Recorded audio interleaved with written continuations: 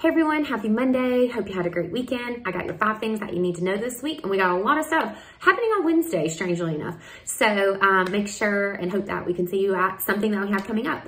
On Wednesday, we have a full packed day, the 16th. Our Partners in Education program encourages you to attend their pie and coffee event where you can come and learn all about the things that Partners in Ed does as an organization. We also have our final luncheon of the year, our Community Impact Luncheon. We're going to hear from Ann Kramer and celebrate our local, state, and federal elected officials. So we hope you can join us for that one. And then that evening, our Douglas County Young Professionals group is having a pop-up event at Red Velvet Bistro. So if you are 21 to 40-ish, they would love to have you come out to that. We also have coming up in a couple of weeks, our final business after hours on December 1st. That's gonna be at Salmon Roscoe's. So come celebrate the end of a great year with us at Salmon Roscoe's.